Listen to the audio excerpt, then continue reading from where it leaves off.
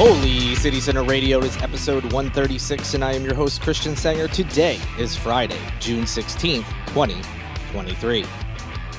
Well, it's Friday, time for the weekend, lots to look forward to. If you're looking for something to do, be sure to go to holycitycenter.com/events. You can see what is going on in town this weekend. Be a nice way to cap off what I hope was a good week for you all. All sorts of things going on, like I always say, whether you want to be inside, outside, or a combination of both, there's plenty going on. Now, unfortunately, it is also a tough weekend because we have some anniversaries of some tragic events that happened here in the Charleston area.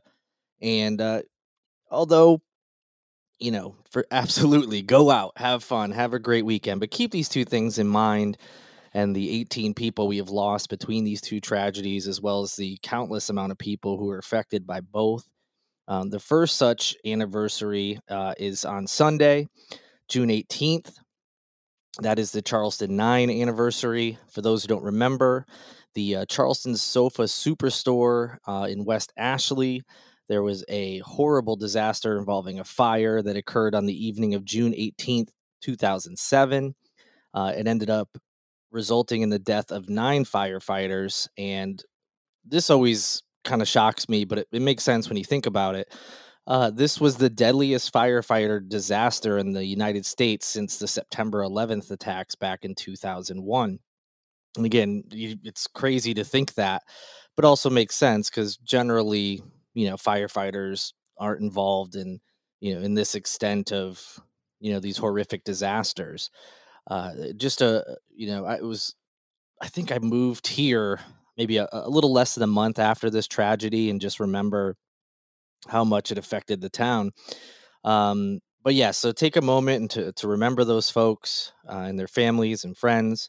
The 9 firefighters who passed that day are Louis Mulkey, Mike Beneke, Melvin Champagne, William Billy Hutchinson, Bradford Beatty, James Earl Drayton, Mark Kelsey, Michael French, and Brandon Thompson. The other tragic anniversary actually will be marked on Saturday, so the day before. It's June 17th. And of course, this is the anniversary of the horrific mass murder of multiple parishioners at the Emmanuel AME Church in downtown Charleston. I can't believe it's getting to this point, but it's been since 2015. That's 8 years. It simultaneously seems like a long time ago, and also like it just happened. Um, that was one of the most surreal times being in Charleston. The weird feeling after the Sofa Superstore fire. This was even more palpable, being especially downtown. Just that feeling in the days and weeks after the shooting. It was just. It's hard to explain unless you were here during that time. The feelings and the things that were going on, and the crush of media that was in town for a while and the coverage. And yeah, just I can't think of any other word besides surreal and just devastating in the aftermath of this shooting. So of course we want to remember those folks as well, which oddly, again, 9 people. And I say that 9 people that passed in both of these tragedies. Obviously other people very much involved, especially when you think about the church shooting, that there was other people who survived that, including a child. But the 9 people who passed included Reverend and he also State Senator Clementa Pinckney, Cynthia Graham Hurd, Susie Jackson, Ethel Lee Lance, DePayne Middleton Doctor, who was also a pastor, by the way, Tawanza Sanders, another pastor, Daniel L. Simmons, yet another pastor, Sharonda Coleman Singleton, and Myra Thompson. So again, this weekend, Saturday and Sunday, just the weird parallels between them. 9 people pass. Obviously, both tragedies in Charleston, although one in West Ashley, portion of Charleston, the other downtown. But 9 people in each tragedy that died, and just a day apart as far as, obviously different years, but just weird parallels between the two. And I guess somewhat fittingly, that we're honoring those folks every year around the same time. So there'll be some events around town, remembrances and things. So I'm sure you'll see those. But again, while you're having fun out there this weekend, don't forget about those two tragedies in Charleston's very recent past, and the folks that were affected and continue to be to this day. Tough to transition out of that, but we will get into the latest news. So let's go ahead and move forward and get to some of the top headlines. The Charleston County School District has officially offered Dr. Eric Gallion the position of superintendent of the state's second largest school district. Board members met virtually on Wednesday for a specially called meeting to discuss the contract negotiations. After 2 hours of closed door deliberations, board members ended up voting publicly and offered him the job. The final vote tally was 6-2, with Ed Kelly and Leah Watley voting against the motion. Both Kelly and Watley were Moms for Liberty backed candidates when they were running for this position. Before the vote, Watley said that she disapproved of the process after Gallion was the only candidate left when two other finalists dropped out of contention when their names leaked on a Facebook group online that they were finalists. Watley said she believes they should have opened up the job to more candidates. In the end, only her and Kelly were against offering the contract, and so there is a new superintendent coming to the Charleston County School District. Republican presidential candidate Nikki Haley, of course, also South Carolina's former governor, said that if she becomes president, parentheses, LOL, she would pardon former President Donald Trump for crimes related to his improper handling of classified documents. That is, of course, if Trump is ultimately convicted and doesn't become president himself.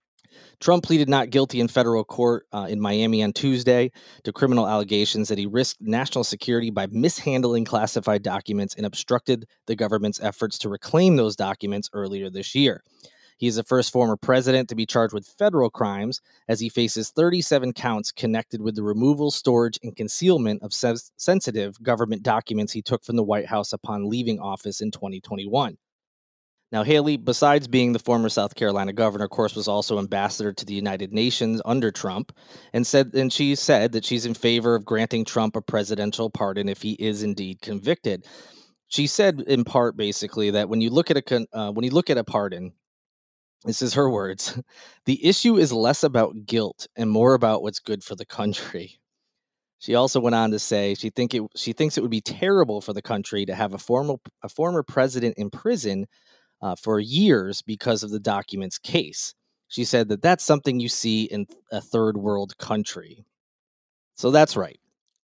Just, I don't even know if it was hours or a day after saying it was a weak argument against Trump, but basically said that he was reckless with documents, and that was really her first negative talking point related to the documents case. So just when it seemed like maybe she was inching towards going against him, she pulls that right back and says she would pardon him, putting aside the fact that all of the details of this case obviously are not out yet. Yes, we've seen the indictment, but the court case hasn't even started. Who knows what would come out? Who knows, what evidence turns out to be accurate, which maybe or which isn't maybe as accurate as we thought based on the indictment. That's what court cases are for.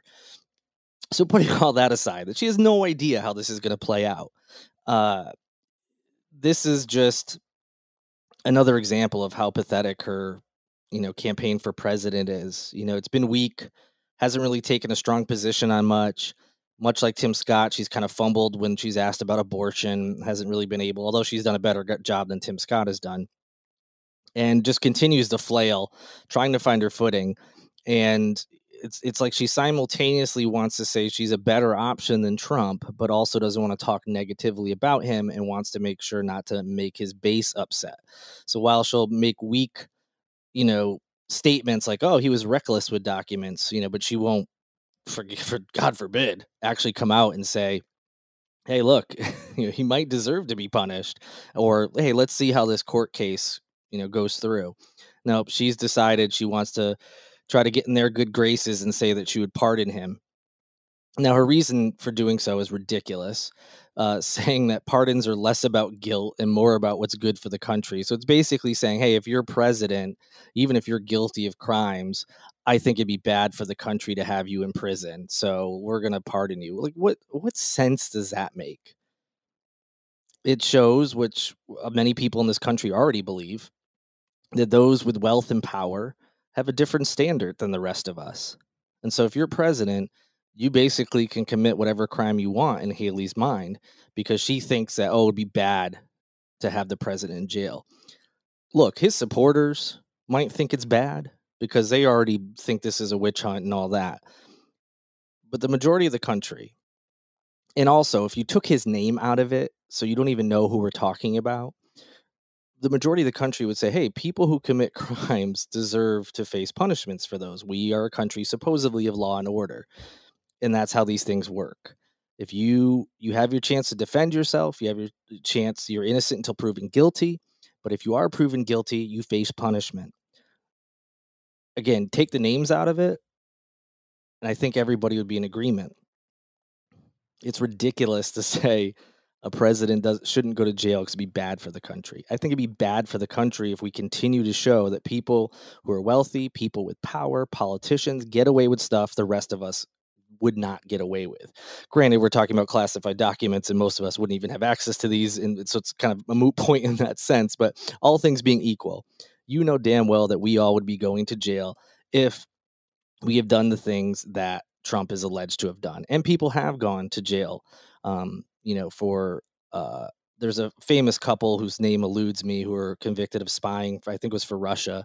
And this is decades ago.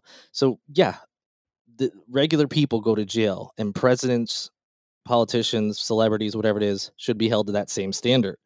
It's already ridiculous to me. We've seen so many examples, whether it was with Nixon, Clinton, when he was going through his impeachment, and now Trump, that they already rules in regards to presidents are ridiculous. Like you can't indict a sitting president, which is crazy. Like if they commit a crime, they should be indicted.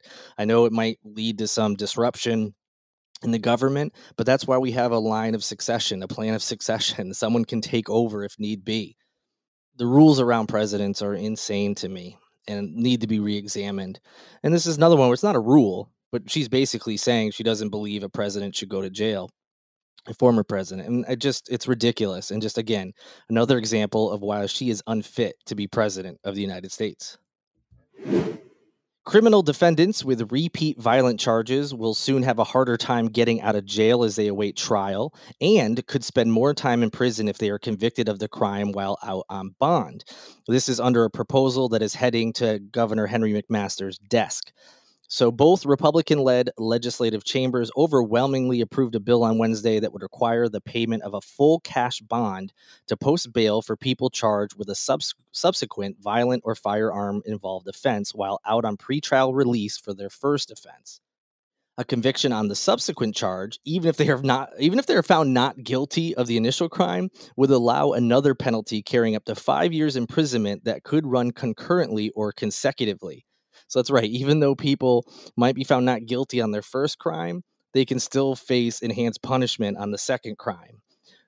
The full cash bond on the second violent charge could still be paid through a bail bondsman, but any bonds for additional charges would have to be posted by the defendant themselves. So this is something Henry McMaster is pushing for. They want to close the so-called revolving door of this small number of people who continually commit much of the state's violent crimes. They get out of jail on bond or whatever reason and then commit more crimes. Makes sense. I think we all like, yeah, okay, well, yeah. But opponents have said that these bond restrictions favor wealthy defendants who have the money to pay full cash and would disproportionately impact poor defendants that are going into jails and are unable to get out.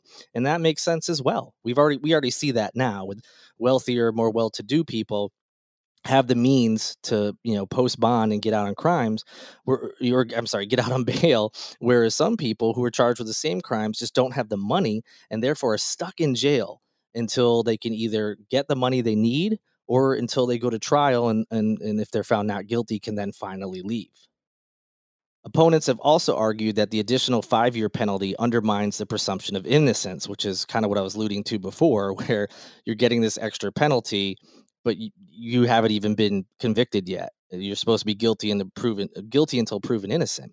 Plus, the whole the whole part about if they're found not guilty on the first crime, these enhanced penalties are still in place regardless.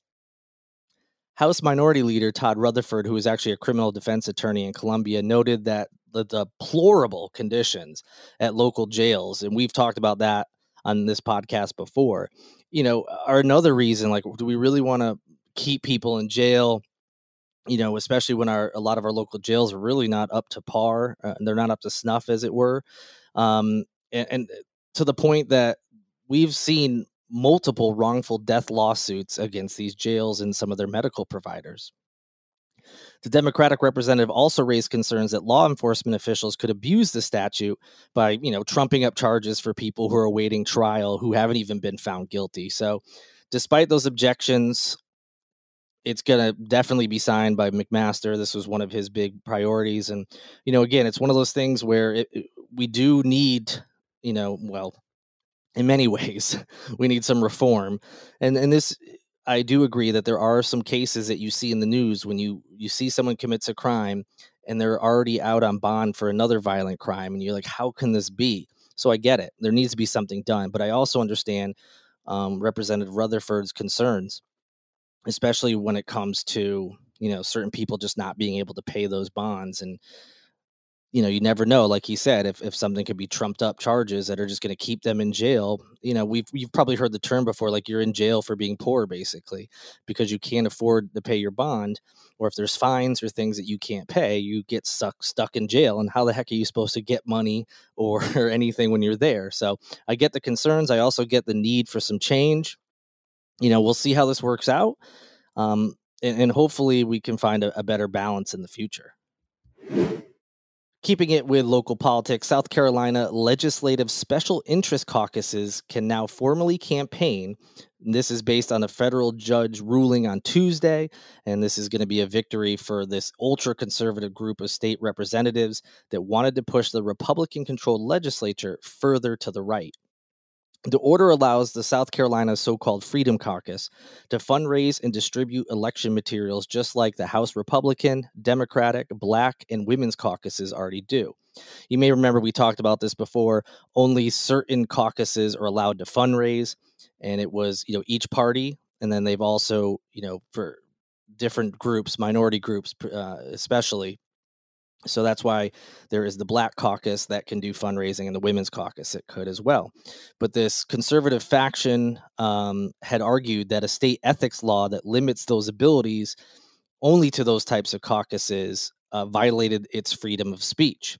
And apparently the judge agreed. Now, for those who aren't familiar, this Freedom Caucus, this ultra-conservative group, the best way I can put it is they've gained influence and probably got elected to office, whether if it was over a Democrat or a more like central or a more centrist Republican candidate, because they really dig in on these divisive social issues. And it's worked for a lot of them. And guess what? Now that they have the same opportunities to fundraise and, put out advertisements or put money into the coffers of someone they want to help get elected, those efforts are just going to continue to increase and just be in our face even more. Now, why, besides they wanted to raise money, get this Freedom Caucus, they're trying to get influence and kind of overtake the Republican establishment. So, yeah, that's the other thing here with this story. It's not just like a Democrats versus Republicans thing. This is Democrats and like the more establishment, more centrist, more traditional Republican Party that did not want this Freedom Caucus to have this ability because of how far right they are. And that group said that the original statute, favored those ruling parties and arbitrarily disempowered others. Now, special interest caucuses had previously only been able to solicit money for the cost of like mail and conference attendance, but now they're going to be able to use it for so much more. And as I mentioned, this isn't just party versus party. A Republican, State Representative Micah Caskey, was actually named as part of this lawsuit because they claim he's part of this establishment, but he is just as upset as, anyone else would be, saying that the judge, quote, blasted a hole in our state ethics laws, end quote. Now, Caskey fears that because any two legislators can form their own special interest caucus, there really isn't any set rules. It could just be two people. He fears that the ruling will open the door for state lawmakers to raise undisclosed funds in coordination with their campaigns. So the concern there is the so-called dark money. When you don't know where this money is coming from, whether it's from, political action committees, PACs, in ways that people can hide donations so they could give more money than is traditionally allowed. And Caskey, although these guys are in his his own party, he's worried that there's going to bring in more dark money, and this is going to sidestep our current campaign finance laws. Just as an FYI, the lawsuit isn't just like this, in the South Carolina bubble. This had backing nationally. Specifically from a group called America First Legal, which is a legal group founded by Stephen Miller, who is a previous White House advisor, and I'm pretty sure is a gargoyle, former White House advisor to President Donald Trump. So that should tell you everything you need to know about this measure and the folks behind it. Regardless, a lot of people were probably like myself thinking this lawsuit was going to go nowhere. But when it comes to judges these days in conservative states, or in our Supreme Court for that matter, you just never know where these rulings are going to go. So, as I mentioned, because the so-called Freedom Caucus will now have the ability to fundraise specifically for themselves, you can expect all these ridiculous,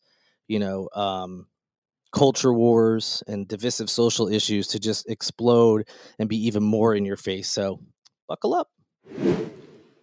I had so much more to get to today, but we're going to have to postpone it till Monday, or maybe even later next week, depending on how many stories happen between now and Monday.